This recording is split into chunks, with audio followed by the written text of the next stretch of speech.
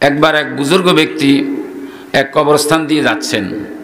তিনি কবরের দিকে কাশফ দিয়ে দেখলেন কবরওয়ালাদের কি অবস্থা। দেখা গেছে একটা কবরের ভিতর থেকে কোরআন শরীফের আওয়াজ আসছে। বলেন আলহামদুলিল্লাহ। কিসের আওয়াজ? কোরআন শরীফের আওয়াজ। কোরআন শরীফের আওয়াজ শুনে তাজ্জব হয়ে ওই বুজুর্গ ব্যক্তি তিনি বললেন সুবহানাল্লাহ। কি বললেন?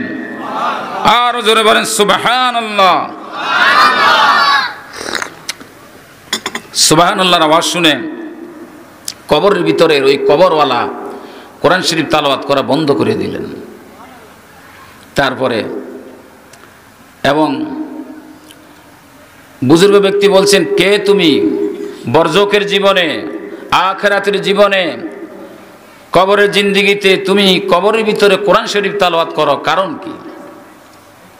কবরের ভিতর থেকে আওয়াজ আসছে, হে আল্লাহর ওলি, আমি পৃথিবীতে বেঁচে থাকা অবস্থায় বেশি বেশি করে কোরআন শরীফ পড়তাম। আমার ইন্তেকালের পরে আল্লাহর পক্ষ থেকে ফেরেশতারা আমাকে বলল, তুমি কি চাও? আমি বললাম, ও ফেরেশতারা, আমি আল্লাহ রাব্বুল আলামিনের পক্ষ থেকে বরজকের জীবনে কবরের ভিতরে কিয়ামত পর্যন্ত আমি কোরআন শরীফ তালাওয়াত যেন আমার জবান দিয়ে হতে থাকে। বলেন সুবহানাল্লাহ।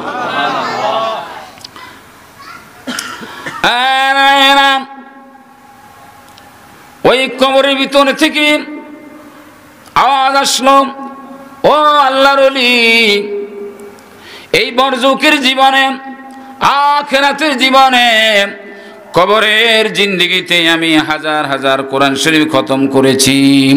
আল্লাহর ওলি গো, যতই খতম করেছি কোনো লাভ নাই, কোনো ফায়দা নাই। দুনিয়ার জিন্দেগিতে একবার সুবহানাল্লাহ বলা, একবার আল্লাহু আকবার বলা, একবার আলহামদুলিল্লাহ বলা, আর আখিরাতের জীবনে হাজার হাজার কোরআন খতমের চাইতেও বেশি নেকি। বলেন আলহামদুলিল্লাহ। ও আল্লাহর ওলি, আমার হাজার হাজার কোরআন খতমের নেকি তুমি নিয়ে যাও, আর তোমার সুবহানাল্লাহর নেকিটুকুন আমার কবরের ভিতরে পৌঁছে দাও। জোরে জোরে বলেন সুবহানাল্লাহ। এই জন্য যেখানেই থাকেন, যে অবস্থায় থাকেন, বেশি বেশি সুবহানাল্লাহ, আলহামদুলিল্লাহ, আল্লাহু আকবার। রিকশায় থাকেন, বাড়িতে থাকেন, গাড়িতে থাকেন, মা বোন যারা রান্নাঘরে আছেন, রান্নাঘরে যারা রান্নাবান্না নিয়ে ব্যতিব্যস্ত থাকেন, ওই অবস্থায় জবানটা, জিহ্বাটা নাড়তে পারেন। সুবহানাল্লাহ, আলহামদুলিল্লাহ, আল্লাহু আকবার, এই তাসবিহগুলো পড়তে পারেন। কি বল, পড়তে কি কষ্ট হয়? জিকিরের মধ্যে সর্বশ্রেষ্ঠ জিকির হলো লা ইলাহা ইল্লাল্লাহ, আর দোয়ার মধ্যে সর্বশ্রেষ্ঠ দোয়া হয়েছে কি? আলহামদুলিল্লাহ। সর্বশ্রেষ্ঠ দোয়া কি? আলহামদুলিল্লাহ। আপনাকে একজন জিজ্ঞেস করলো, কি জিজ্ঞেস করলো? কাইফা হাল। আরবিরা বলে কাইফা হাল, তো আরেকজন আরবি বলে আলহামদুলিল্লাহ। আলহামদুলিল্লাহ কি বলে? আলহামদুলিল্লাহ বলে। আমরা তো বলি, হ্যাঁ আমার এই বিপদ, সেই বিপদ, এই মুসিবত, এই অবস্থা, ছেলের এই অবস্থা, এগুলো কোনো প্রয়োজন নাই। আপনাকে কেউ জিজ্ঞেস করলো আপনি কেমন আছেন, আপনি বলবেন আলহামদুলিল্লাহ। কি বলবেন? আলহামদুলিল্লাহ। এটার উপর আর কোনো দোয়া নাই। আর জিকিরের মধ্যে শ্রেষ্ঠ জিকির হলো লা ইলাহা ইল্লাল্লাহ। তো দেখুন, দুনিয়ার হায়াতে জিন্দেগিতে সুবহানাল্লাহ বলা, আলহামদুলিল্লাহ বলা, আল্লাহু আকবার পড়া, এগুলো অনেক নেকি, এগুলোর মধ্যে অনেক ফজিলত রয়েছে। এই দুনিয়ার জিন্দেগিটা ক্ষণস্থায়ী, এটা থাকার জায়গা না। কেউ থাকতে পারে নাই, আর পারবেও না। কি বলেন? এই পৃথিবীতে 4 জন বাদশাহ গোটা পৃথিবীতে রাজত্ব করেছিল, এরা আজকে কোথায়? এরাও কবর দেশে চলে গিয়েছে। তাদের কবর উপরে বেড়া বকরিগুলো ঘুরে ঘুরে ঘাস খাচ্ছে।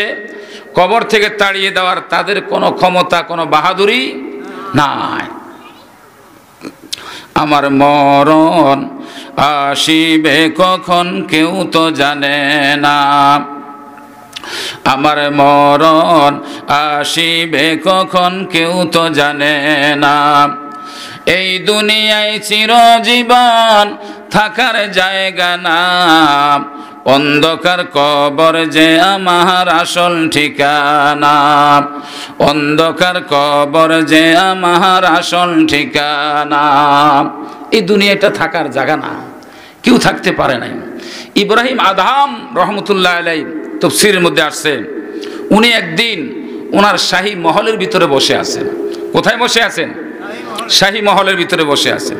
ইন দি মেন টাইম এক যুবক, ইয়াং জেনারেশন এক যুবক খুব দ্রুত ছটপটে দৌড়ায় আসিয়া ইব্রাহিম আদহাম রহমতুল্লাহ আলাইহির বিনা অনুমতিতে শাহী মহলের ভিতরে ঢুকে পড়ল।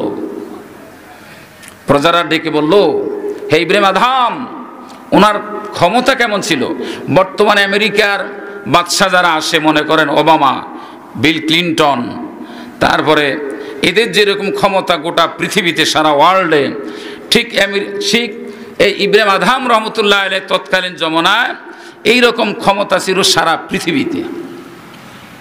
যখন বিনা অনুমতিতে, তখনকার যুগ ছিল সহজ, এখনকার যুগের মতো এত কঠিন না। রাজা বাদশাদের কাছে সরাসরি গিয়ে দেখা করতো, সাক্ষাৎ করতো। তখন বিনা অনুমতিতে যুবক ঢুকলো, শাহী মহলের ভিতরে ঢুকে পড়লো, ওনার বেড বিছানার মধ্যে শুয়ে পড়লো। এরপরে একটু রেস্ট নিল, রেস্ট নিয়ে আবার বিনা অনুমতিতে এই যুবক চলে যাচ্ছে। প্রজারা ডাক দিয়ে বলল, ও আমাদের বাদশাহ নামদার, বাদশাহ মহোদয়, আপনি একজন বাদশাহ, আপনার শাহী মহলের ভিতরে এই যুবক বিনা অনুমতিতে ঢুকলো, আবার বিনা অনুমতিতে বের হয়ে যায়, কে তাকে এই সাহস দিল? ইব্রাহিম আদহাম রহমতুল্লাহ আলাইহি পিছনে পিছনে যায় ডাক দিল, ওই যুবক দাঁড়াও, কে তুমি? দাঁড়াও, এত বড় স্পর্ধা, এত বড় সাহস তোমার, আমার এই শাহী মহলের ভিতরে বিনা অনুমতিতে ঢুকলা, আবার তুমি চলে যাও, কারণ কি? ওই যুবক ডাক দিয়ে বলেন, ইব্রাহিম আদহাম, কেনে এই শাহী মহলের মালিক কে? কই শাহী মহলের মালিক আমি। ভালো কথা, আপনার আগে এই শাহী মহলের মালিক কে ছিল? আমার আব্বাজান ছিল, শ্রদ্ধা আব্বাজান ছিল। আপনার আব্বাজান কোথায়? আমার আব্বাজান কবর দেশে চলে গিয়েছে। ইব্রাহিম আদহাম গো, আপনার আব্বার আগে এই শাহী মহলের মালিক কে ছিলেন? আমার শ্রদ্ধেয় দাদাজান এই শাহী মহলের মালিক ছিলেন। তিনি কোথায়? তিনিও কবর দেশে চলে গিয়েছেন। চান্দি গুই বাগমান বস্তানে মান, ইনা গুই গোরে গোর স্থানে মান, দুসিজাদ মেরা কাসাদে জোরে জোর, একে আবেদানা দিগর খাকে গোর, একে আবেদানা দিগর খাকে গোর। قال النبي صلى الله عليه وسلم أكثروا من ذكر هذه اللذات يعني الموت। জোরে বলে আল্লাহু আকবার, আল্লাহু আকবার। এবার ওই যুবক ডাক দিয়ে বলেন, ওই ইব্রাহিম আদহাম, আপনার আব্বা আসলো, চলে গেল, আপনার দাদাও চলে গেল, তাইলে কিভাবে এই শাহী মহলের মালিক দাবি করেন আপনি? ইব্রাহিম আদহাম মনে হয় যেন নতুন করে, নতুন উদ্যমে উনি তৈরি হয়ে গেলেন। ওনার মন মগজ মনে হয় যেন কে যেন ধোলাই করে দিলেন। ডাক দিয়ে বলেন, যুবক রে, তুমি কে? তুমি নতুন করে আমারে তৈরি করে দিলা, নতুন সাজে আমি সেজে গেলাম, তৈরি হয়ে গেলাম, আমার মন মগজ তুমি ধোলাই করে দিলে, কে? তুমি কে? তোমার পরিচয়টুকুন যদি তুমি না দাও, তাহলে তোমাকে আমি ছাড়বো না। এবার যুবক ডাক দিয়ে বলেন, ও ইব্রাহিম আদহাম, আমি আমার পরিচয়টুকুন দিলে অবশ্যই আপনি আমাকে চিনবেন। আমার নাম হয়েছে হযরতে খিজির আলাইহিস সালাম। জোরে বলেন সুবহানাল্লাহ। আজ না হয় কাল তুমি যাইবা কবরে, যাওয়ার সময় দেখবে চে গো। আমার বাতিজা শুয়ে রয়েছে আমার বাম পাশে, শাহজাহান, অথচ বয়স আমার অনেক ছোট, কিন্তু চলে গেল। কাশেম ভাই চলে গেছে। আরো কত লোক, কত মুরব্বীরা এই রাস্তা দিয়ে হাঁটলে দেখা হতো। আগে আমি আসলে, মাহফিলে আসলে বলতো, ভাতিজা গলা ধরে জড়ায়, আজকে অনেক মুরব্বীরা আমার জড়াই ধরছে। এটাই তো আমার আনন্দ। আমি আপনাদের এলাকার কৃতি সন্তান, আপনারা আমার জন্য দোয়া করেন, আমি আপনাদের জন্য দোয়া করি। অনেক মুরব্বীরা রাস্তা দিয়ে হাঁটতে জড়াই ধরতো, ওরা আজকে কোথায়? চান্দি গুই বাগমান বস্তানে মান, ইনা গুই গোরে গোর স্থানে মান, দুসিজ আদমিরা কাশদে জোরে জোর, একে আবেদানা দিগর খাকে গোর। দুইটা বস্তু মানুষকে দৌড়ায়, একটা হলো রিজিক আর একটা হলো মালাকুল মউত।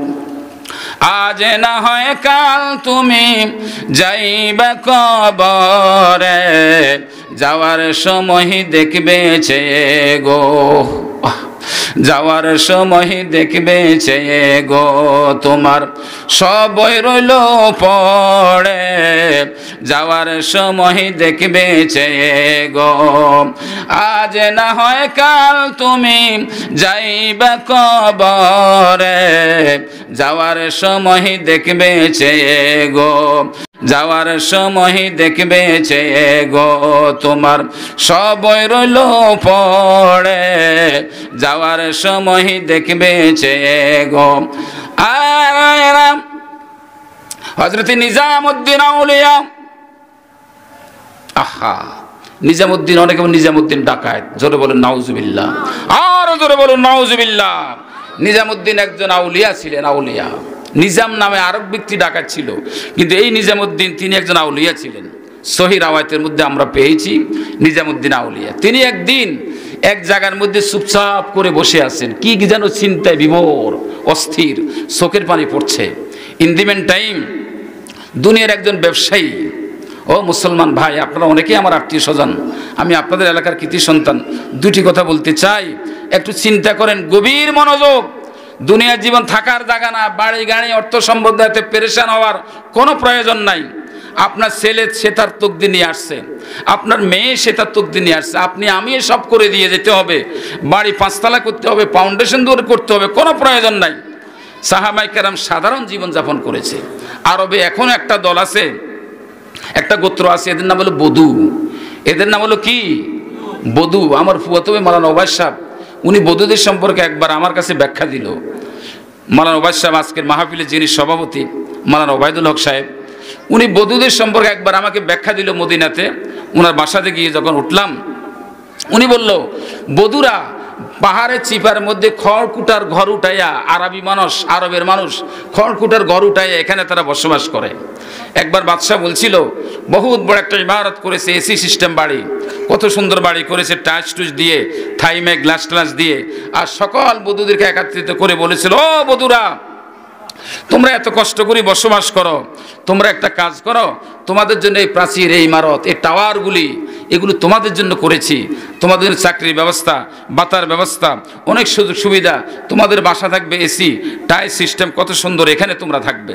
বধুরা বলল, না না, আমাদের বাপদাদা 14 গোষ্ঠী যেইভাবে গেছে আমরা সেইভাবে থাকতে চাই, আমরা সাধারণ জীবন যাপন করবো, বেড়া বকরি চড়াবো, আর যখন প্রয়োজন হবে, অভাব দেখা দিবে, একটা বেড়া বাজারে বিক্রি করে আমাদের সংসার চালানোর জন্য এটাই যথেষ্ট। জোরে বলেন সুবহানাল্লাহ, আর জোরে বলেন সুবহানাল্লাহ।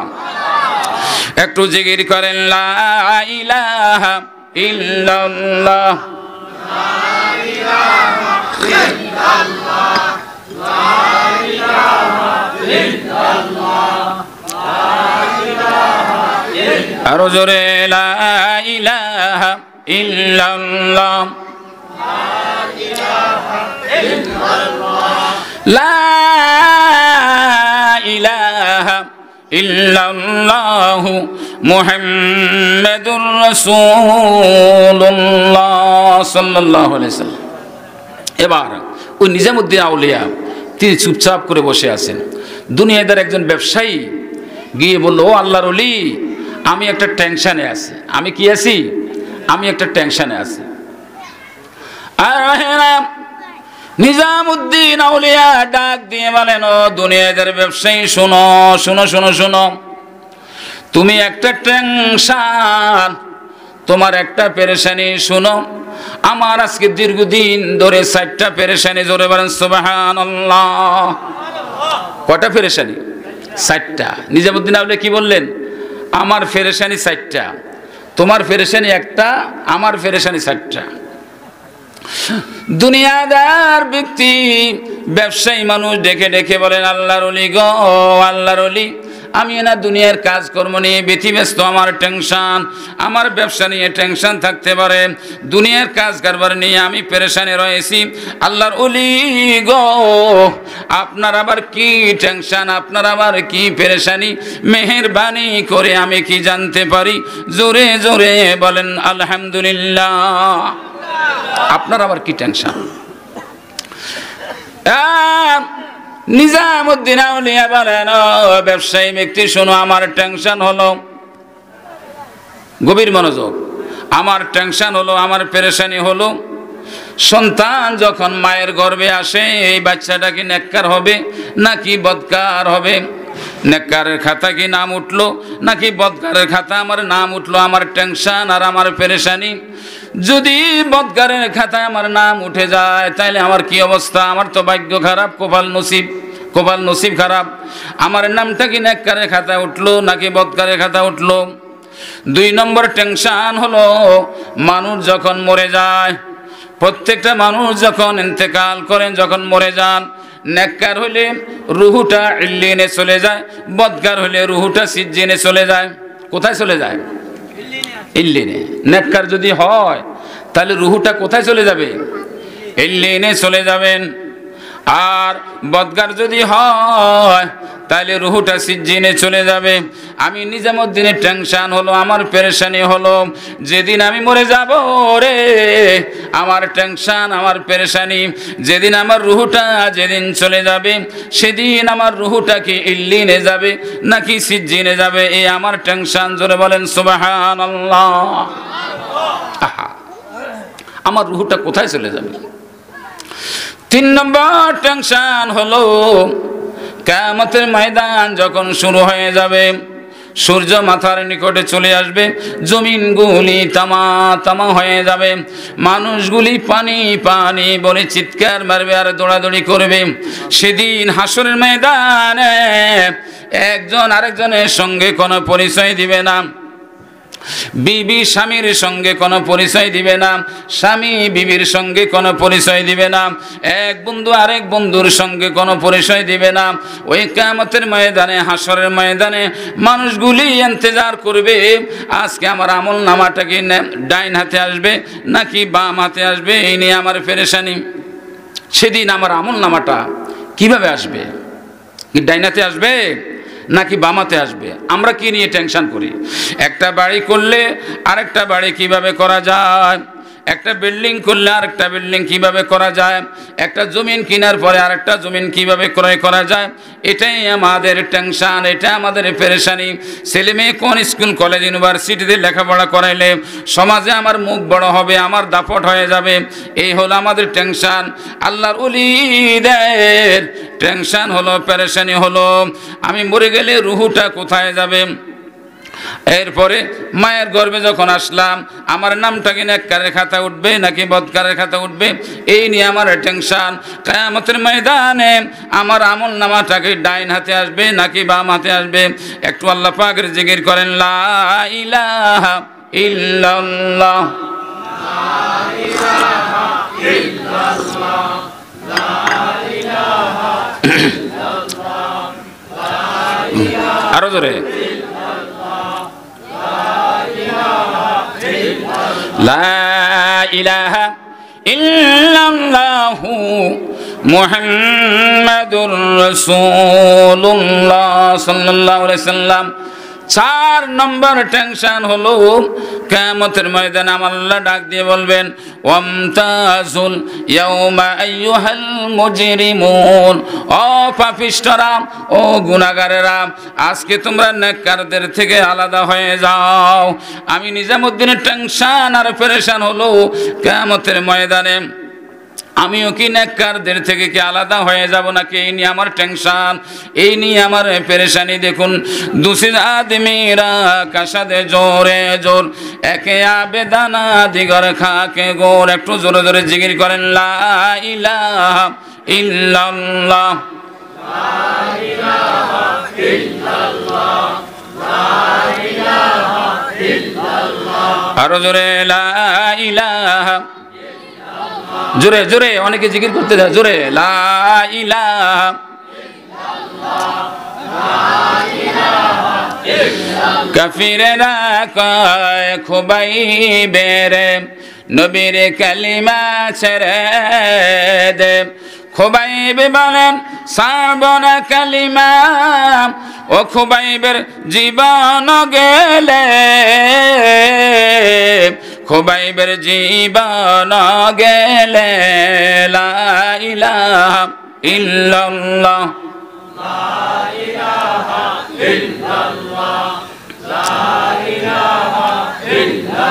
লা ইলাহা ইল্লাল্লাহু মুহাম্মাদুর রাসূলুল্লাহ সুবহানাল্লাহ ওয়ালহামদুলিল্লাহ। উনি আসতেছে আর জোরে সুবহানাল্লাহ ওয়ালহামদুলিল্লাহ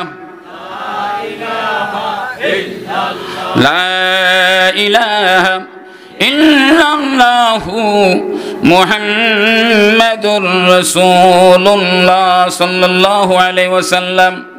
তো দেখুন হাদিস শরীফ আসছে قال النبي صلى الله عليه وسلم تحفة المؤمن الموت। এই মৃত্যুটা কাহার জন্য হাদিয়া স্বরূপ, আবার কাহার জন্য মুসিবত। মুমিন ব্যক্তি যারা হবে তারা মালাকুল মউতকে আলিঙ্গন করবে, মালাকুল মউতকে রিসিভ করবে। ও আজরাইল, আর দেরি নয়, আসো আসো, আমার জান কবজ করে নিয়ে যাও। দুনিয়ার এই পয়সাগান্দা আমার কাছে ভালো লাগে না, দুনিয়ার এই বাড়ি আমার কাছে ভালো লাগে না, দুনিয়ার মার্কেটিং আমার কাছে ভালো লাগে না, দুনিয়ার অফিস আদালত আমার কাছে ভালো লাগে না, দুনিয়ার হাট বাজার আমার কাছে ভালো লাগে না। আসো আসো, আমার জান কবজ করে নিয়ে যাও।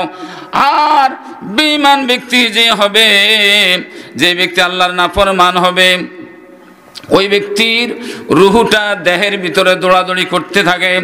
একবার মগজের ভিতরে ঢুকে, আবার নারীবুড়ির ভিতরে ঢুকে, আবার এদিক সেদিক দৌড়াদৌড়ি করে, কিন্তু কোথায় যাবে? যাওয়ার কোনো জায়গা নাই। কোরআন শরীফ আল্লাহ রাব্বুল আলামিন বলেছেন, ও মুমিনেরা, ও জিনেরা, তোমাদের কাছে যদি আমার ইবাদত বন্দেগী যদি ভালো না লাগে, তাহলে একটা কাজ করো, ফাংফুজু, আমার রাজত্বের বাউন্ডারি ছেড়ে তোমরা চলে যাও, আমার রাজত্বের বাউন্ডারি ছেড়ে চলে যাও। কিন্তু কোথায় যাইবা? মনে করেন বাংলাদেশের প্রাইম মিনিস্টার যদি বলেন, আমার দেশের রাজত্ব যদি ভালো না লাগে বাংলাদেশ ছেড়ে চলে যাও, যাওয়ার জায়গা আছে, ভারতে যাওয়া যাবে। ভারতের নরেন্দ্র মোদী যদি বলেন, আমার এই ভারতের রাজত্ব যদি ভালো না লাগে চলে যাও, আমার রাজত্বের বাউন্ডারি ছেড়ে চলে যাও, যাওয়ার জায়গা আছে। কোথায়? মনে করেন পাকিস্তান যাওয়া যাবে। পাকিস্তানের প্রাইম মিনিস্টার যদি বলে, আমার রাজত্ব ভালো না লাগে চলে যাও, আফগানিস্তান যাওয়া যাবে। কিন্তু যিনি ভূমণ্ডলের মালিক, ইথাল মণ্ডলের মালিক, হেজাবে সুগরার মালিক, হেজাবে কুবরার মালিক, সাত আসমান জমিনের মালিক, ইন্নাল্লাহা আলা কুল্লি শাইইন কাদির, যিনি আসমানের মালিক, জমিনের মালিক, তিনি বলতেছেন, ইয়া মাশারাল জিন্নি ওয়াল ইনসি ইন ইসতাতা'তুম আন তানফুযু মিন আকতারিস সামাওয়াতি ওয়াল আরদ ফানফুযু। ও জিনেরা, ও মানুষেরা, তোমাদের কাছে যদি আমার রাজত্ব ভালো না লাগে, আমার রাজত্বের বাউন্ডারি যদি ভালো না লাগে, তাহলে ফানফুযু, বের হয়ে যাও, আমার রাজত্বের বাউন্ডারি ছেড়ে চলে যাও, চলে যাও। কিন্তু কোথায় যাইবা? ফাংফুজু, কোথায় যাইবা? লা তানফুজুনা ইল্লা বিসুলতান, কোথায় যাইবা? যেথায় যাইবা সেখানে আমার রাজত্ব। চাঁদের দেশে যাইবা আমার রাজত্ব, মঙ্গল গ্রহে যাইবা সেখানে আমার রাজত্ব, সাগরের অথল তল নিম্ন দেশে যাইবা সেখানে আমার রাজত্ব, পাহাড়ে যাইবা আমার রাজত্ব, আমেরিকা যাইবা আমার রাজত্ব, রাশিয়া যাইবা আমার রাজত্ব, পৃথিবীর শেষ প্রান্তে যাইবা, কোথায় যাইবা? যেথায় যাইবা রে বান্দা সেখানে আমার রাজত্ব। তাইলে বোঝা গেল রাজত্বর বাউন্ডারি ছেড়ে যাওয়া যাবে না, বাগা যাবে না, বাগার কোনো জায়গা নাই, যাওয়ার কোনো জায়গা নাই, থাকতেই হবে। যদি থাকতে হয় তাহলে কি করতে হবে? আল্লাহর কুদরতি পায়ে সেজদা দিয়ে থাকতে হবে। জোরে জোরে বলেন আলহামদুলিল্লাহ। আল্লাহর কুদরতি পায়ে সেজদা দিয়ে থাকতে হবে। কি বলেন? মালাকুল মউতের হাত থেকে কেউ কি আমরা রেহাই পাবো? কেউ রেহাই পাবো না। পৃথিবীতে 4 জন প্রসিদ্ধ বাদশাহ, মুসলমানদের মধ্যে 2 জন আর বেঈমানদের মধ্যে 2 জন, এরা কি নাম কয়ে থাকতে পারে নাই। এরপর থাকার জন্য যদি কোনো সুযোগ থাকতো, আল্লাহ রাব্বুল আলামিন সর্বপ্রথম আপনার নবী, আমার নবী সাইয়্যিদুল মুরসালিন, খাতামুন নবীন জনাব মুহাম্মদুর রাসূলুল্লাহ সাল্লাল্লাহু আলাইহি সাল্লামকে এই সুযোগ দিতেন। সাদ্দাত বহু চেষ্টা করেছিল থাকার জন্য, নমরুদ বহু চেষ্টা করেছিল, হামান চেষ্টা করেছিল, ইসলামের বড় বড় দুশ্মনেরা পৃথিবীতে থাকার জন্য বহু চেষ্টা করেছিল, কিন্তু থাকতে পারে নাই। এই ডাকাতের নবাবদের মসজিদে আমি 16 বছর খুতবা দিয়েছিলাম। নবাবদের প্রাচীরগুলো পড়ে আছে, নবাব বাড়ি পড়ে আছে, নবাব বাগিচা পড়ে আছে, নবাব কাটারা পড়ে আছে, কিন্তু নবাবদের পরিচয় দেওয়ার মতো কোনো লোক আমার চোখের সামনে পড়ে নাই। আমি জিজ্ঞেস করেছিলাম ঢাকার এক ভদ্রলোককে যে নবাব বাড়ি, নবাব বাগিচা, নবাব কাটারা, নবাবদের কি কোনো আত্মীয় স্বজন আছে? হুজুর নবাবদের পরিচয় দেওয়ার মতো কোনো লোক পাওয়া যাচ্ছে না। কোথায় সকল নবাবেরা? চান্দিগুই বাগমান বুস্তানে মান, ইনাগুই গোরে গোরস্থানে মান। যতই বলেন বাড়ি আমার, গাড়ি আমার, বিল্ডিং আমার, অর্থ সম্পদ আমার, আমার একদিন আপনাকে আমাকে অন্ধকার কবরে চলে যেতে হবে। দেখুন আপনার নবী আমার নবী কই? মুস্তফা জি আতাল্লাহ আসতে পারেন। দেখুন আপনার নবী আমার নবী, আখিরি নবী জনাব মুহাম্মদ রাসূলুল্লাহ সাল্লাল্লাহু আলাইহি সাল্লাম অসুস্থ অবস্থায় বেড বিছানায় বসে আছেন, শুয়ে আছেন। ইন দি মেন টাইম ঘরের দরজায় কে যেন আওয়াজ করে, ঘরের দরজায় কে যেন আওয়াজ করে, সালাম দেন। নবীজি ডাক দিয়ে বলে, ফাতেমা রে যাও গো মা, গিয়ে দেখো আমাদের ঘরের দরজার সামনে কে যেন বারবার আওয়াজ করে, কে যেন বারবার শব্দ করে। কে? হযরতে ফাতেমা দৌড়ে গেলেন, ঘরের দরজা খুলে এমন এক চেহারার এক ব্যক্তি দেখলেন, সঙ্গে সঙ্গে হযরতে ফাতেমা দরজা বন্ধ করে দেন। ফাতেমা কান দিয়া বলেন, আব্বা জান এ নিদয়নি ষ্ঠুরয়েক দণ্ডায়মান, এ নিদয়নি ষ্ঠুরয়েক দণ্ডায়মান। ফাতেমা কান দিয়া বলেন, আব্বা ইনি কে? এ শিশু সন্তান এতিম করেন তিনি সে। হযরতে ফাতেমা ডাক দিয়ে বলেন, আব্বা জান গো, এমন এক চেহারার একটা লোক আমি দেখলাম যাহা পৃথিবীর কোনো মানুষের চেহারার সঙ্গে কোনো মিল নাই। নবীজি ডাক দিয়ে বলে, ফাতেমা রে ইনি হয়েছেন মালাকুল মউত নামে হযরতে আজরাইল। ইনি আজরাইল। আল্লাহ রসুল যখন বলে, ফাতেমা গিয়ে দেখো, সঙ্গে সঙ্গে হযরতে ফাতেমা আজরাইলকে দেখার সক্ষম হয়ে গেছে। জোরে বলুন আলহামদুলিল্লাহ। আর হায়রা ফাতেমা ডাক দিয়ে বলে, আব্বা জান গো, আপনি অসুস্থ, বিছানায় পড়ে আছেন, ঘরের ভিতরে বসে আছেন, আপনি অসুস্থ। এই সময় আজরাইল কেনে আমাদের ঘরের ভিতরে আসতে চায়, আজরাইল ঢুকতে চায় কেনে, কি জন্যে? আজরাইলকে আমাদের ঘরের ভিতরে আসতে দেব না, দেব না। ফাতেমা গো, এ আজরাইল কি পৃথিবীর কোনো শক্তি ঠেকাইতে পারে না। পৃথিবীর কোনো বুদ্ধিজীবী, কোনো রাষ্ট্রপ্রধান, যত বড় নেতা হোক, যত বড় প্রভাবশালী হোক, যত বড় অর্থশালী হোক, এই পৃথিবীর প্রত্যেকটা মানুষের নিকট বিনা অনুমতিতে যায়, বিনা পারমিশনে যায়, বিনা অনুমতিতে যাইয়া তাদের জান কবজ করে নিয়ে আসে। মাগো আমার কাছে কেনে অনুমতি চাইলো, আমার কাছে কেনে পারমিশন চাইলো? আমা ফাতেমা, আমি রহমতুল্লিল আলামিন, সাইয়্যিদুল মুরসালিন, খাতামুন নবীন, এটা আমার শান, এটা আমার মর্যাদা, এটা আমার জন্য খাস। জোরে বলেন সুবহানাল্লাহ। ফাতেমা, আজরাইল কি তুমি ঠেকাইতে পারবে না গো মা, সুতরাং বাধা দিও না, বাধা দিও না, অনুমতি দিয়ে দাও, আজরাইলকে অনুমতি দিয়ে দাও। হযরতে ফাতেমা যখন আজরাইলকে অনুমতি দিলেন, আজরাইল নবীর ঘরের ভিতরে প্রবেশ করলেন, প্রবেশ করে আল্লাহর নবীকে সালাম করলেন, আসসালামু আলাইকা আইয়ুহান নবী। জোরে বলেন সুবহানাল্লাহ। আর হেরা হযরত আজরাইল ডাক দিয়ে বলেন, ইয়া রাসূলুল্লাহ, ইয়া হাবিবাল্লাহ, আপনি কি পৃথিবীর জমিনে কি থাকতে চান? যদি থাকতে চান তাহলে আপনার জন্য সব ব্যবস্থা করা হবে গো নবীজি।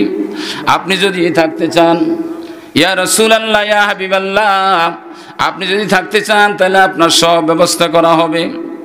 আমার নবীজি কোনো কথা বলে না, আবার ডাক দিয়ে বলে, ইয়া রাসূলুল্লাহ, আপনি কাঁদেন কেন? কান্নার কোনো প্রয়োজন নাই। আপনি কি ফাতেমার জন্য কাঁদেন? ফাতেমাকে আল্লাহ খাতেনে জান্নাত হিসাবে মঞ্জুর করেছেন। আপনি কি হুসাইন হাসানের জন্য কাঁদেন? হুসাইন হাসানের চিন্তার কোনো প্রয়োজন নাই। ইয়া রাসূলুল্লাহ, কি জন্য আপনি কাঁদেন? কান্দার কোনো প্রয়োজন নাই। আমার নবী ডাক দিয়ে বলে, আজরাইল রে, একটু অপেক্ষা করো, দেখি হযরতে জিবরাইল আমার কাছে আসুক। ইন দি মিন টাইম তাকিয়ে দেখেন হযরতে জিবরাইল তাকিয়ে আছেন। ডেকে ডেকে বলে, জিবরাইল রে, ও জিবরাইল, আজরাইল আসছে রে, আমার জান কবজ করতে রে জিবরাইল। আমার মুনিব আল্লাহ রাব্বুল আলামিন কি বলেছেন রে জিবরাইল? জিবরাইল ডাক দিয়ে বলেন, ইন্নাকা মাইয়াতুন ওয়া ইন্নাহুম মাইয়াতুন। জোরে বলেন আল্লাহু আকবার। আহা, ইয়া রাসূলুল্লাহ, ওরা মরণশীল, আপনিও মরণশীল। দুনিয়ার জমিন ক্ষণস্থায়ী। দেখেন, দুসিজ আদমিরা কাশদে জোরে জোর, একে আবেদানা দিগার খাকে গোর। আর হায়রা হযরত ইবনে আব্বাস রাদিয়াল্লাহু তাআলা আনহু, তিনি কবরস্থানে গিয়ে বেশি বেশি কাঁদতেন। কাঁদতে কাঁদতে ওনার দাড়িগুলি ভিজে যেত, চোখ বেয়ে বেয়ে পানিগুলো গড়াইয়া গড়াইয়া যাইয়া দাড়ি বেয়ে বেয়ে নিচের দিকে পড়তে থাকতো। সাহাবায়ে কেরাম জিজ্ঞেস করেন, ও ভাই ইবনে আব্বাস, আপনি কবরস্থানে এসে এমনটি করে আপনি কেন কাঁদেন? কান্দার কারণ কি? হযরত ইবনে আব্বাস ডাক দিয়ে বলে, সাহাবীরা রে, এই কবর হবে প্রত্যেকটা মানুষের প্রথম মঞ্জিল, এই কবর হবে প্রত্যেকটা মানুষের প্রথম ঠিকানা, এই কবর হবে প্রত্যেকটা মানুষের প্রথম থানা। এই প্রথম থানাটি বিপদে পড়ে গেলে সব জায়গায় বিপদ হবে। ফুলসারাতে বিপদ হবে, হাসরের ময়দানে বিপদ হবে, মিজানের পাল্লা বিপদ হবে। এই কবর হবে প্রত্যেকটা মানুষের প্রথম মঞ্জিল। কবরের ভিতরে যখন তিনটা প্রশ্ন করা হবে, এই তিনটা প্রশ্ন যে করতে উত্তর দিতে পারবে না, তাইলে সে বিপদে পড়ে যাবে।